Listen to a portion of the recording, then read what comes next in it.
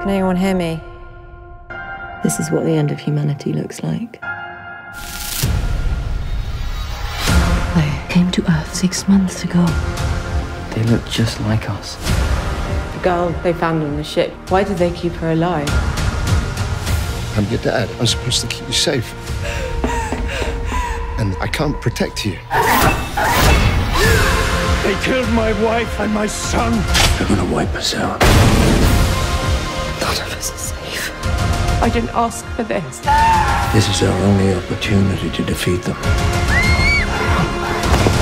The aliens trust you, you can get close to them. I mean, kill them all.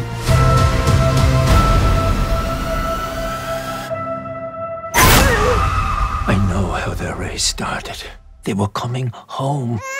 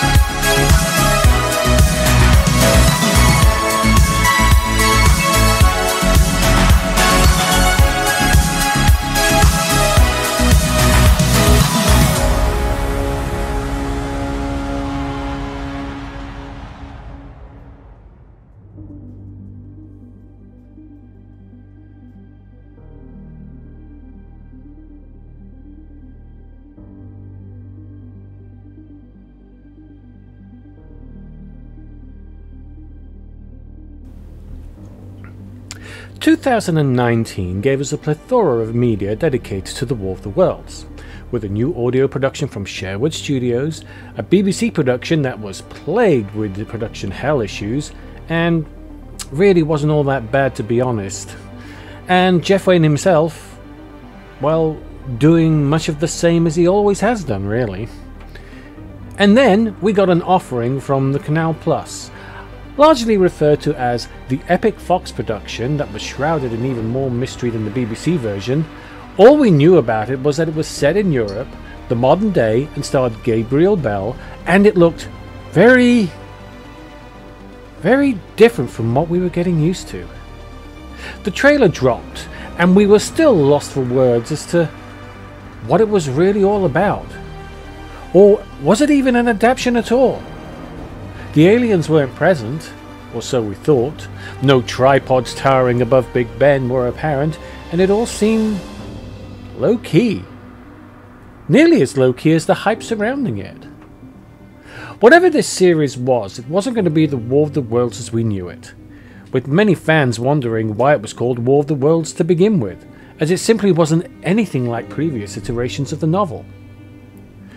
With all that being said, the series eventually dropped in 2019, with 8 episodes running with a Walking Dead vibe, littered with a straggling band of survivors trying to come to terms with their loss and an unseen enemy determined to wipe them out of existence.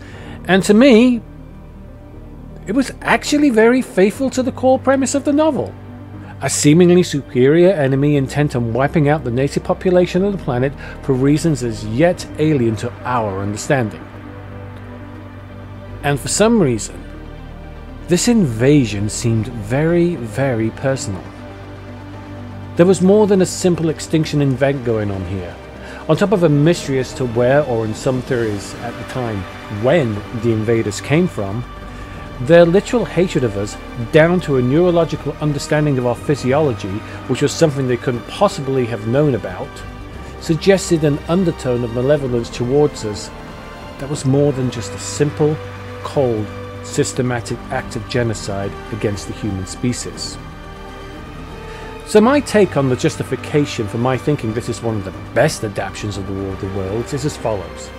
Now, as many of you will remember my previous criticisms of the book as not being as exciting as some fans would want to convince themselves it is, It's a great read, don't get me wrong, but be warned, it does go on a lot with exposition, hefty scientific interlude, and very little going on during the invasion save for a few personal encounters.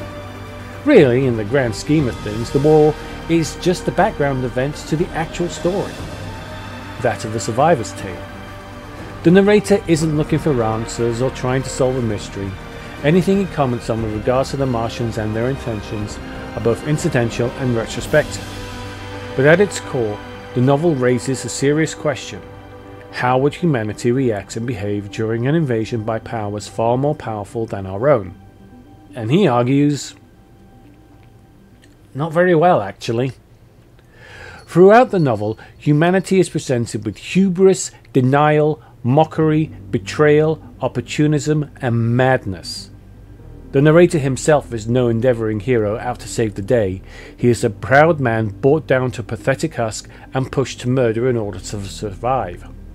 And in this series, the relationships between every survivor is listed with pretty much of the same behaviours.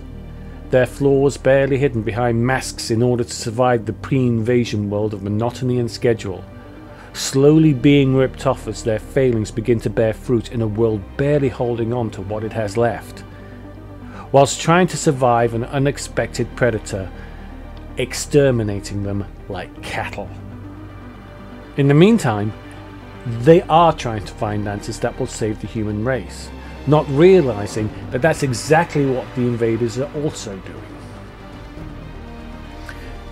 And you'll note, I don't call the invaders aliens, and that's because as Season 2 progresses, of which I'm up to Episode 5 when writing this, the invaders are not only all too human, but I believe the survivors of a species of human that once populated this planet alongside us. And yes, I do ascribe to the theory that the invaders are the survivors of the Earth's first planet-wide race war, who lost and came back thousands of years later to even the score. Don't get me wrong, the genocide they commit on the planet is unforgivable, but you'll note subtle hints on both sides as each go out of their way to demonize the other in order to motivate their troops, and those who survive to commit the most immoral acts with propagandized justification. In many ways, the very theme of the novel is intact and presented in modern-day context that could only make real sense given the setting and our current political climate. In this case, the aliens literally came back from another planet. The real war of the worlds is between two human species, not races, who simply can't find middle ground and live together because they are quite literally worlds apart. And this, sadly, is the human condition. And what we easily forget is what Wells made all too clearly in his novel. Before we judge the Martians too harshly, we must first remember what ruthless and utter destruction our own species has wrought upon its own inferior races. The Tasmanian, in spite of their human likeness, were entirely wiped out of existence in a war of extermination waged by the European immigrants in a space of 50 years. Are we such apostles of mercy as to complain if the Martians warred in the same spirit? Wells's words, inferior races, is certainly ill-chosen. But his point is very clear, that the Martians are exactly what we would do if we attacked us. Genocide, whether by accident or design, like what the colonizers did with the Native American population and the Aboriginal people, is something we still do today, or at least stand by and allow to happen, despite our enlightened age.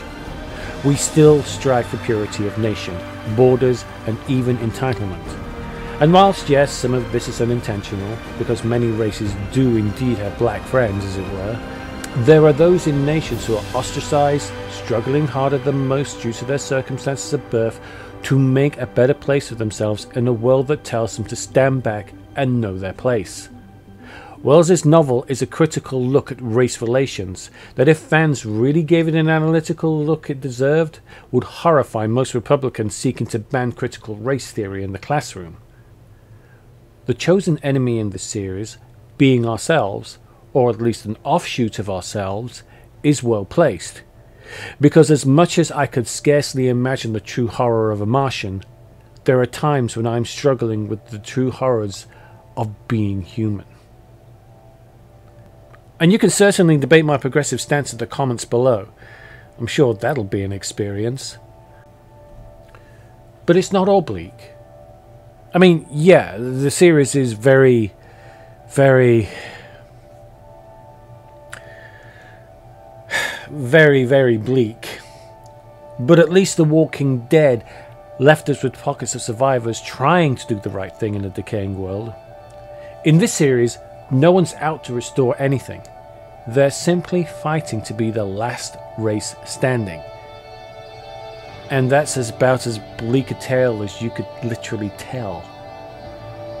Our side is working on a biological weapon to wipe out the other side, and the other side, the ones who look like us, are literally hunting us to extinction.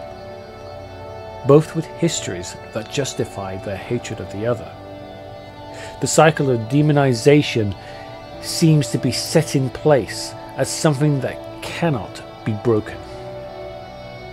But there's a whisper of doubt and miscontent both sides are intent on stamping out, either by violence or propaganda. A whisper, yes, just a whisper. But it's a whisper that defines hope. As I open with the famous quote by Martin Luther King Jr., so too, few in number in the invaders' ranks believe that there has to be a better way. Even Bill Ward, fantastically portrayed by Gabriel Brain in this series, saves an invader from constant torture. And he has more reason than most of the characters to hate them. And he did this whilst at the same time developing a virus designed to kill them. The sheer complexity of the human condition is on display here, that despite all the negative connotations that I have given it, there's still a spark of kindness, light and good in all of us. That small potential can make a difference. There is a reason why the hardest road is the most rewarding for humanity. It's that very struggle to do something right that can make a profound difference to everyone on the planet. And yet there are those that are too comfortable with the status quo. That a better way is not acceptable because the better way is just far too inconvenient. And to many, there's only one way to keep things the way they are. Hope, like light, requires a foundation, a source from which to shine. Darkness is empty, easy, and requires no effort save for that of sniffing out the light at its source. Why fight for a better future when things can be so easy? Well, I don't know about you, but I'd rather live in a world striving for a light and hope than a world content with things the way they are. I may not live to see a brighter tomorrow, but I'd like to think that I contributed to the foundation to make one. Because at the end of the day, we have only two things to look at. Either we're alone in the universe, and this is all we have, and to snuff out the only life in the universe would be a sad thing. Or we are not, and if there is even the remote chance we'll meet another alien race, we can at least show them that we are a people worthy of being a part of the wider universe.